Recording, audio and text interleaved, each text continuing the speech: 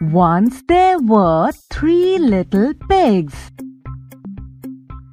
Sonu, Monu, and Gonu. Sonu lived in a house of straw.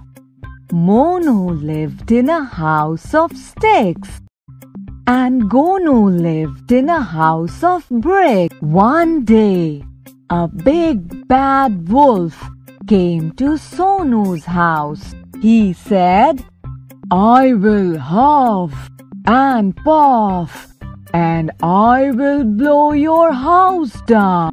So he huffed and he puffed, and he blew the house down. Sonu ran to Monu's house. The wolf came to Monu's house.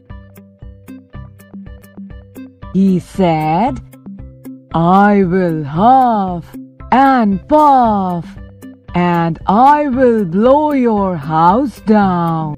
So he huffed and he puffed, and he blew Monu's house down. Sonu and Monu ran to Gonu's house. The wolf came to Gonu's house. He said, "I will huff and puff, and I will blow your house down." So he huffed and he puffed, but he could not blow the brick house down. It was very strong. The wolf went away,